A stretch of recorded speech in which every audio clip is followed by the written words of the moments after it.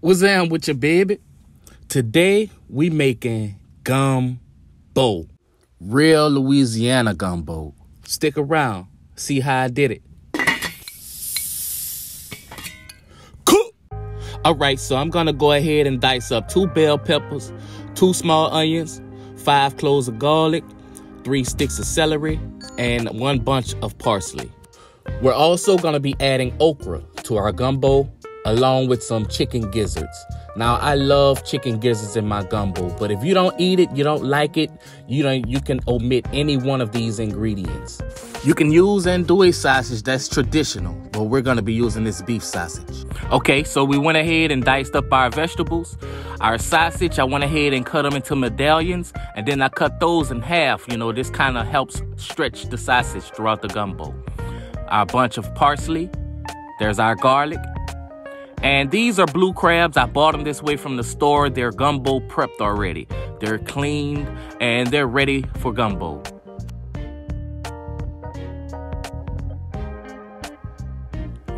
I also have some shrimp and 3 chicken breasts. We cut them into chunks. So we're gonna start off with our chicken. We're gonna go ahead and get this cooked up before we start on our roux. So to the chicken, I'm just gonna add some Tony Chachers, some garlic powder, onion powder, and paprika. That's it.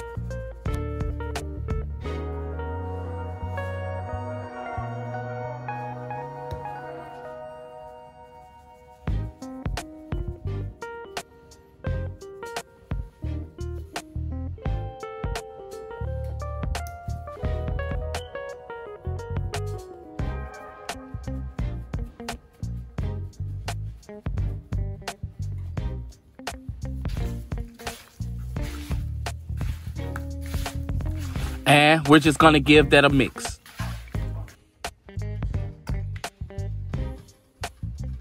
Now, over to our hot pan, we're gonna add some grapeseed oil. And what we're gonna do, we're just gonna go ahead and saute our chicken. We're gonna cook it about 90% of the way through.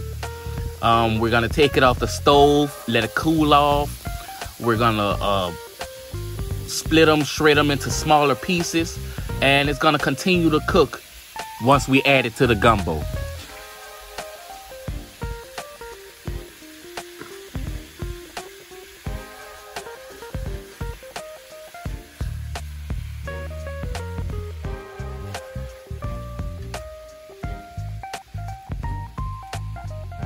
Now our chicken is almost to that 90% point that I was talking about.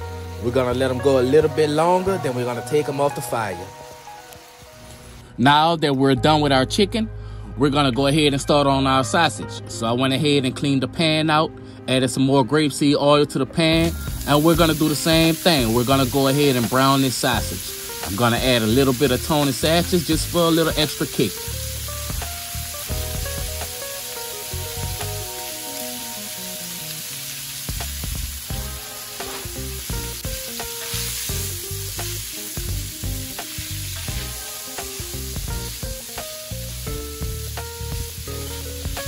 Now, while that's going, we're gonna go ahead and shred our chicken.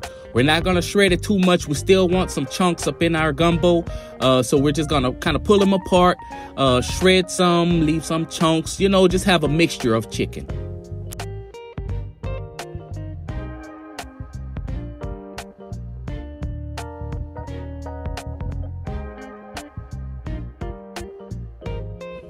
And now our sausage is done as well.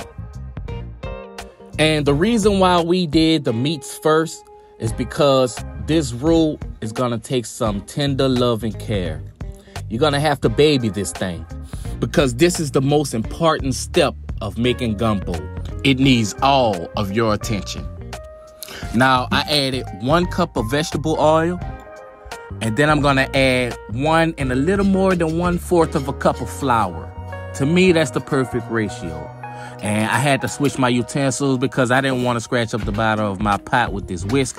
So I grabbed my spoon. So I went ahead and I added some flour a little at a time because I don't want any clumps of flour in my roux. I want to blend it in nice and smoothly.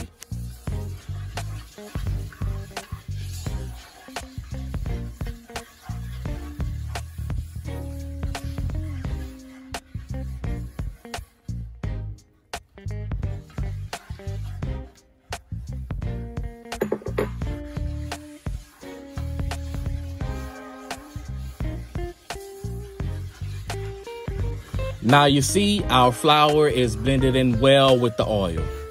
And so now we're just gonna keep it moving. This process takes about an hour.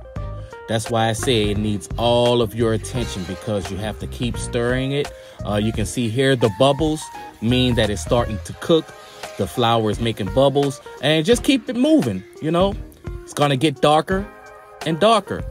Me personally, I like my roux to be real dark. If I see that light colored gumbo, that means that you didn't put the love and the time that gumbo needs in order for it to be good. Now, I'm doing this on a medium heat because this pot that I'm using, oh, and by the way, this is an 18-quart pot that I'm using, a stock pot. But this pot, it doesn't hold heat well, so I'm doing it on medium heat. If you have a pot that holds heat well, you want to do it on like a medium low and just kind of keep it moving as it goes. And you can see the roux is getting much darker. Now that I have it to that chocolate brown color that I want, I'm gonna go ahead and add the vegetables. Gonna add the Holy Trinity. Now, when we add these vegetables, the roux is gonna get much darker. It's almost gonna be black. But look here, it ain't burnt because, like I said, I babied this thing. Tender love and care. So I went ahead and mixed the Holy Trinity in that roux. And we're gonna let this saute for about 15 minutes.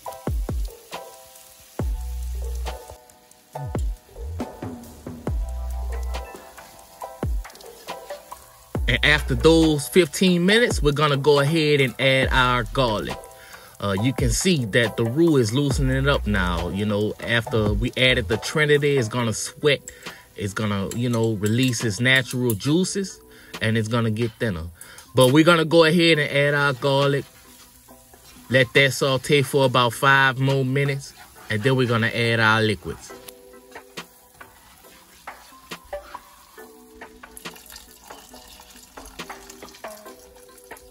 Now we're gonna add 332 boxes of unsalted chicken stock.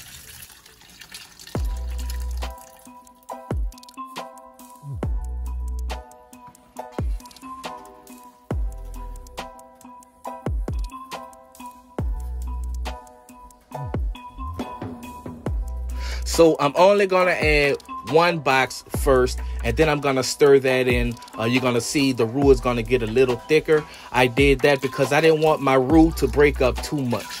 And once I have that stirred in, I'm gonna go ahead and add the rest of the liquid. I'm also gonna add 10 cups of water. You're only gonna see me pour in 2 cups of water here, but I'm actually pouring in 10 cups of water. Altogether, it's about 50-50. It's about half chicken stock and half water.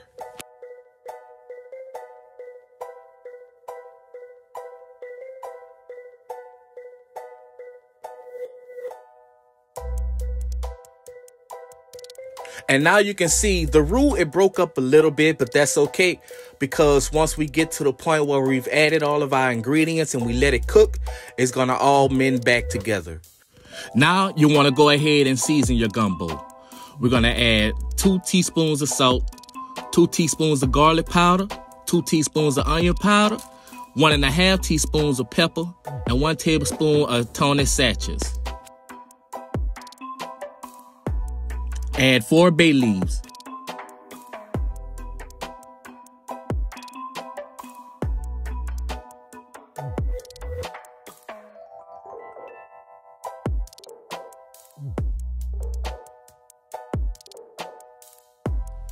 Now, we're going to go ahead and add our meats at this point.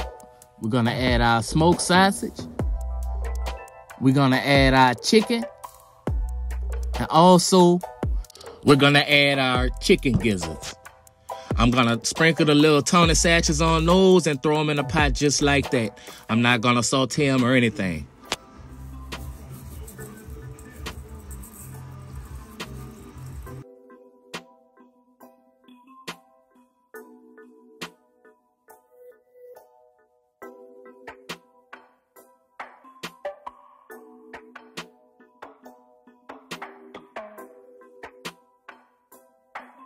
So we're gonna give that a stir. We're gonna let the gumbo come back up to temperature. Then we're gonna put the top on it, turn the heat down to a medium-low heat, and let this cook for about an hour. And after that hour is up, we're gonna go ahead and add a teaspoon of ground gumbo filet.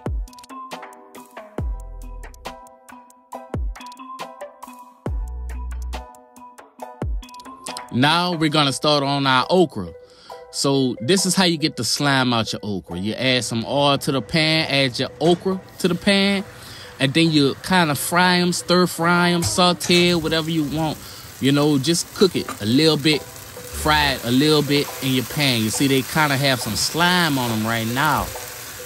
But over time, that slime is gonna start coming out of the okra, and then it's gonna eventually evaporate. But while that's going, we're gonna go ahead and start on our shrimp. We're gonna give them a little seasoning, some tony sachets and some paprika. And we're gonna get that mixed in real well.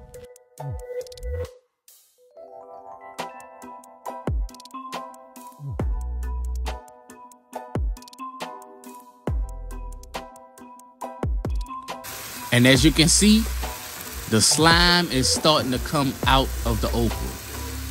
We're gonna let them go a little bit longer. Now you can see there's no more slime. Now it's time to add the okra to the gumbo. Now the purpose of us cooking this slime out of the okra is because you don't want slimy gumbo. That's a no-no.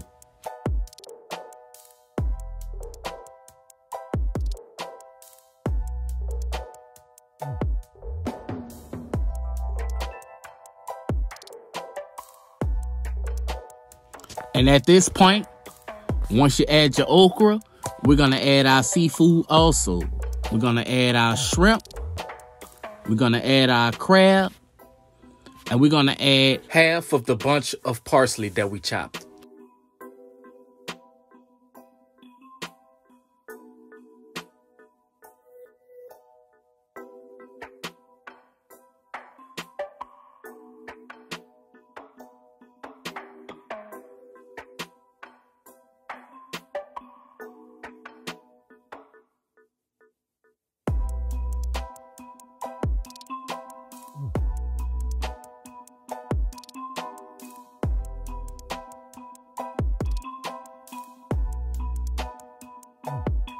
So we're gonna put the top on it, turn the heat up a little bit so the gumbo could come back up to temperature.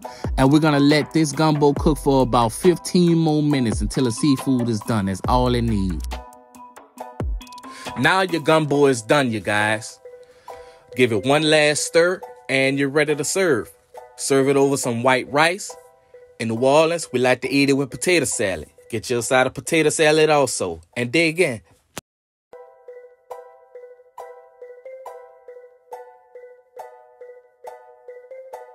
Now, when I tell you this is the best gumbo that you will ever have, this is the best gumbo that you will ever have. All you have to do is follow this recipe to the T. And if you want to make a smaller pot, cut all the ingredients in half. Get you some potato salad. I'm telling you, A1.